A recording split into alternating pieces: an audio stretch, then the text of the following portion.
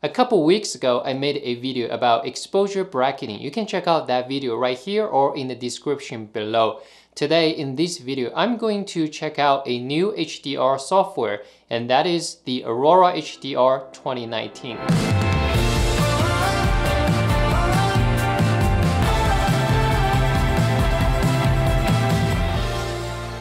Aurora HDR 2019 is currently available for pre-order. You can use the link in the description below to make a pre-order. And also currently there is a special deal until October 4th. But if you are watching this video after October 4th, you can still use a coupon code MING to save $10. Alright guys, now let's get into the software and take a look at the new Aurora HDR 2019.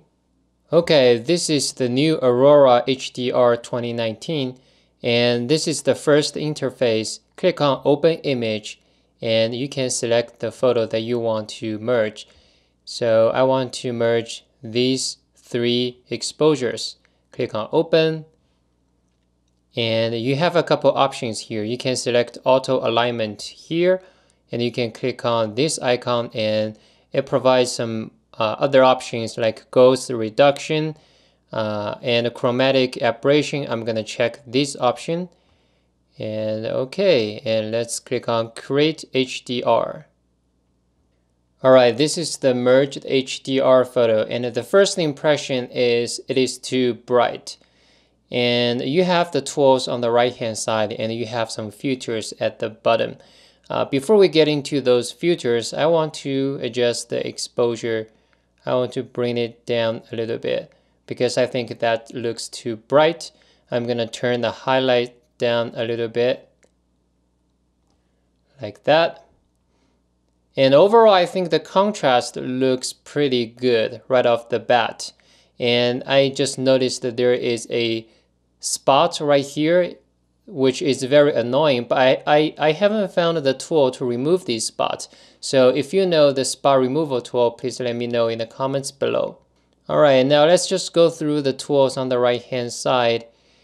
First of all, I think I'm gonna make it a little bit warmer.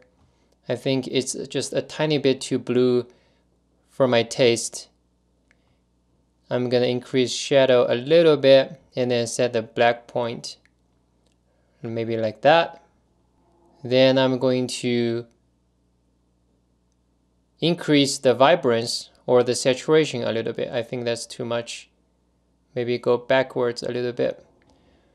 Now let's see this HDR Enhance. I heard this HDR Smart Structure works very well. Let's see how that works. So I'm gonna zoom into 100% scale and look at the mountains. Oops.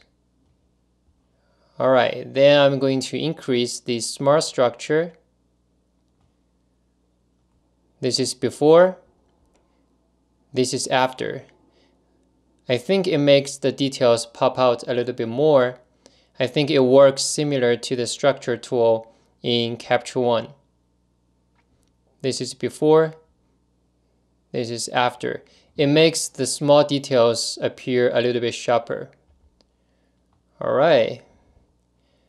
Let's go to Image Radiance. What is that? Ooh. This looks like Orton effect. If I go all the way up. Right. Let me try to create some natural Orton effect using this. Reduce the brightness a little bit.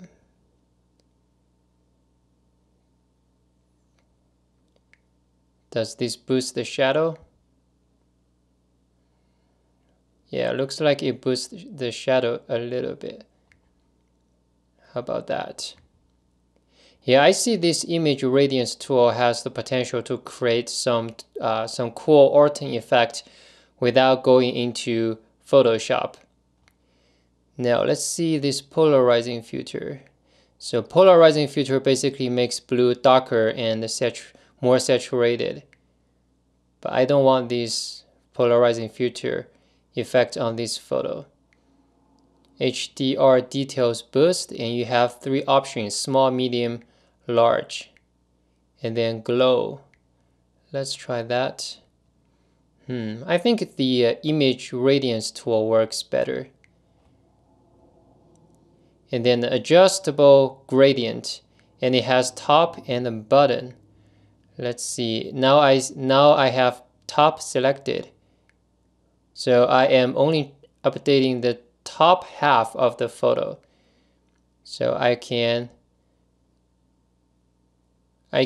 make exposure, I can reduce the exposure a little bit. Since the sky is usually darker than the foreground, so for the top half, I'm going to reduce the exposure. Add a little bit saturation just to the sky.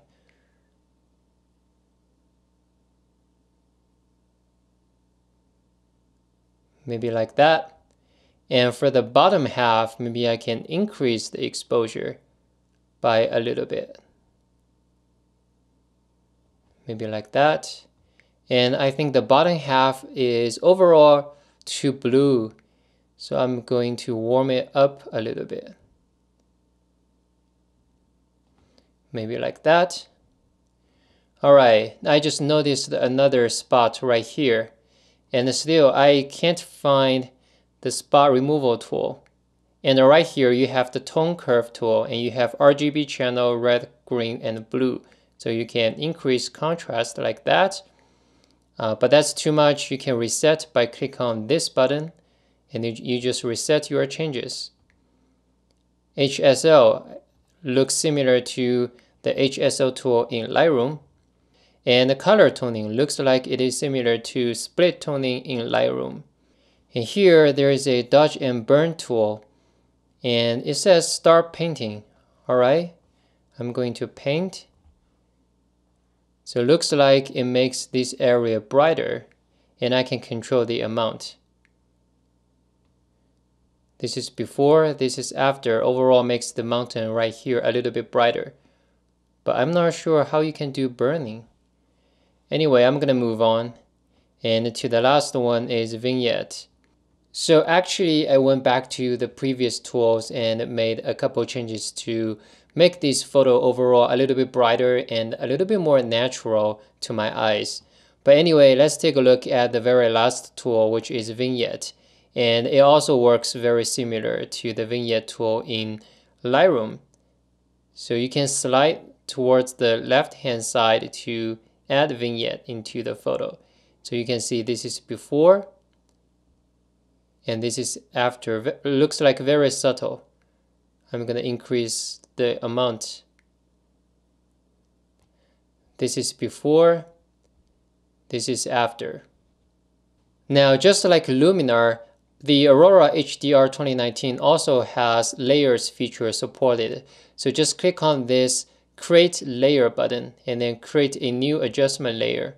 And you can double click on this layer to rename it, and you can click on this brush tool and select a mask. I'm going to select a gradient mask, and I'm going to draw a gradient mask for the sky.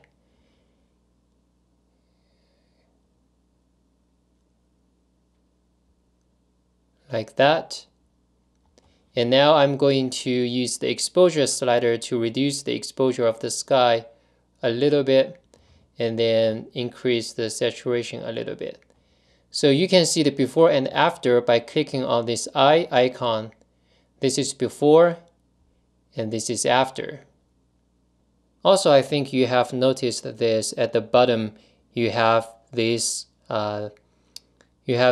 window, this small window. This is called looks, and basically it's like presets. If you don't see this window, you can come over here and you can click on this looks panel to show up this little panel at the bottom. And it works like presets. You can choose whatever selection, for example, landscape or architecture, and then you can click on a style, and it's like a preset in Lightroom. But just going through all these styles in the collections, I found that they are not very natural to my eyes. I probably would never use these presets. But if you like it, you can click on a style, and it's going to apply this preset. And if it's too strong, you can lower the opacity right here. But personally, I don't think I'm going to use these presets because they don't look very natural to me. Again, if you are interested in the Aurora HDR 2019, you can pre-order using the link in the description below. And currently there is a special deal until October 4th. If you are watching this video after October 4th, then you can save $10 by using the coupon code MING. Alright guys, that's it from me today. I hope you enjoyed this video. If you like this video, please click on the thumbs up button below. And if you are the first time on my YouTube channel, please consider subscribing to my YouTube channel for more photography tips and tricks and tutorials. Alright guys, I hope you all have a fantastic day and I hope to see you next time. Bye.